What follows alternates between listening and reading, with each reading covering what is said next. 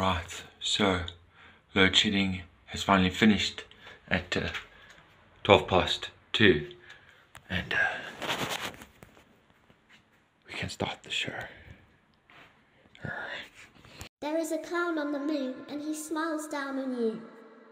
He knows just what to do because he believes in you. So like, how's it, bro? And welcome to Daze Corner of Chaos,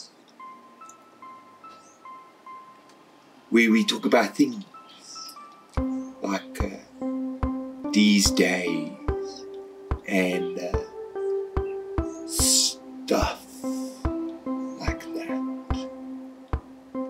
No, I'm kidding, I'm playing with you guys. Cut that. Hello everyone and welcome to These Days with me, DH, otherwise known as Damien Harry by my birth name, if that's what you really want to go with, but as my LinkedIn says, everyone calls me D. So here I am. I'm not actually sure what I'm doing, but I'm going to be doing something. This is the first ever episode. I don't know what it's going to be about. All I know is that I'm going to be discussing things about myself, I guess, just to get things rolling so we can have a bit of introduction between me and wherever the hell you are, because I have no idea who you're going to be at this point. So, what now? But like, dude, like, tell us about yourself. Okay, cool. So, my name is obviously Damien. As I stated before, everyone calls me D. I am first and foremost, I guess, an actor. Such a good actor that I pretend I'm not an actor, because I haven't been in anything really. But you will have seen a lot of my students. If you mention D in most of the South African industry, they'll know about or of me. I've trained a lot of people, I've trained a lot of actors that you can pretty much, like if you'd like to see my student repertoire, all you have to do is switch on any local channel at 7 p.m. and you'll see my students. Like there are a lot of them in films, a lot of them are doing TV series, a lot of them are influencers, but I'm hoping you guys are going to be in the comments right now. Got you guys. So I might as well give you my bit of a backstory. So I got relieved of duty for calling my managers.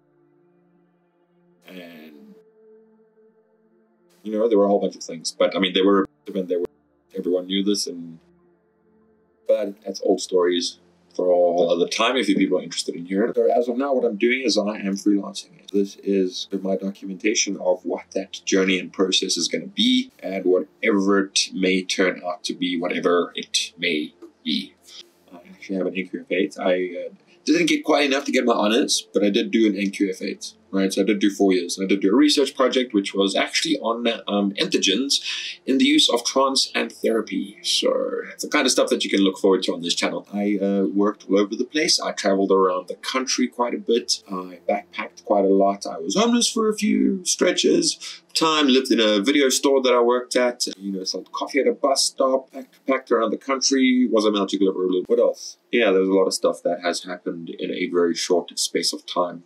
And the past 8 years, I have been working at a institution where I was, you know, a lecturer in acting for cinema. There I learned a lot about cinema, I learned a lot about film, I learned a lot about YouTube, I learned a lot about all this kinds of stuff. And now I am, you know, in a position where you have to kind of do your own thing. And this is me doing my own thing. What's your next question, buddy guy? So what is it that you do?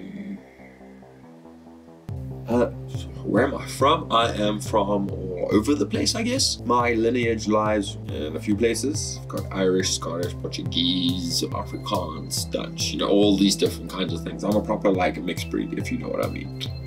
Yeah, so I live in a place called South Africa. If you don't know where that is, please go back to school and get off YouTube.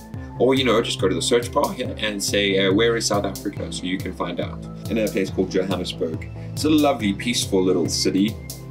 Yeah, so I've been here for 35 years of my life. And I have, well, okay, not all 35 years. Mostly 35, like 34 and a half, 33 and a half, I don't know, somewhere around there. I traveled around quite a bit and I was in and out a lot. And then eventually, you know, I started working at this place and I got really involved in all these things. And then I got like really involved in teaching and really involved in helping people and really involved in seeing all these people become people. So this is what I want to carry on doing, despite the fact that I may not continue to have access to certain facilities and stuff that weren't there in the first place. And what is your lesson for today? The lesson. All right. So today's lesson. It's a bit of an introduction, right? Introduction to acting, drama, and all this kind of stuff. Why is it important, right? It's acting, it's drama. Like, what does this have to do? Like, it was that subject that the weird kids took at school. But it has a lot more to do with everything in life that we know. And I think we take it for granted. And I hope through these exercises and these videos and stuff that you guys learn to see that it is more than just a thing for dramatic people. So let's look at acting, right, and drama. Where did drama originate from? If you said Greece, well, guess what? Wrong answer. Yes, that is where the term drama came from, the word dran, which means to do. People back then would go to the teatron, the place where things are seen. So people would go see the things being done at the place where things to be seen done. Yeah, that's what, go for a dran at the teatron meant. And that's where drama and theatre came from. But the idea of drama is a lot older. Let me tell you why. Right? Because drama, in its most core essence, is simply ritual. Right? Now, what are rituals? Rituals are significant actions and repetitions of actions and scenarios that we do for ourselves that we feel, bring a sense of self-improvement. The Christians, they pray every morning and every day. The Buddhists meditate. The atheists run around looking for answers while the other people just do whatever they usually want to do that are okay. But drama itself and ritual comes from way back in the day, from when we were still getting chased by saber-toothed tigers. City, we had fire only. At the end of a long day, our family would gather around. The other communities that we might have picked up along the way would gather around, and we would share these stories of our hunts and of these funny moments, or even failed hunts, or just moments that were more to teach the children how to do these things than they were to as a form of entertainment. So the entertainment value was used to educate. Right now, that's where the real importance in acting and drama actually comes into, because acting is not pretending, as most people must perceive. Acting, as we like to call it, is reacting. You're not pretending to be someone else. You're imagining yourself in someone else's shoes. That becomes a little bit trickier, doesn't it? Because now you have to imagine their entire life. Every scenario, every moment, every single thing that would have affected them and given them a choice or a situation to overcome or to be engulfed by. That is where the essence of acting and its portent lies, and how we use it every day. We take it for granted without even knowing. Every time we say hello, every time we brush our teeth, eat breakfast, all these things stemmed from rituals. And all those rituals stemmed from routines that we as a primitive species realized made our society better. We realized that if we all ate in the morning together, we were happier. We could focus, we could share ideas, we would be planned for the rest of the day, we would be well fed, right? Making the hunt easier, making us better at it. And then at night, having the rest, the entertainment, the things to look forward to. It was a form of entertainment and release to escape the encroaching dark that came with so much danger. Children were scared.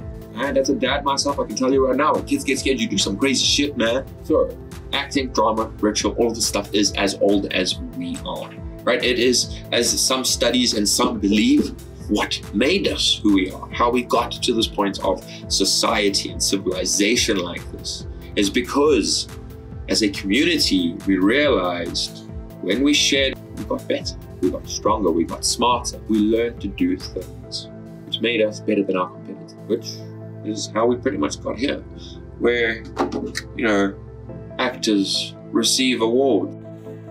Alright, ladies and gentlemen, that is it for today's episode of These Days. So until next time, toodaloo.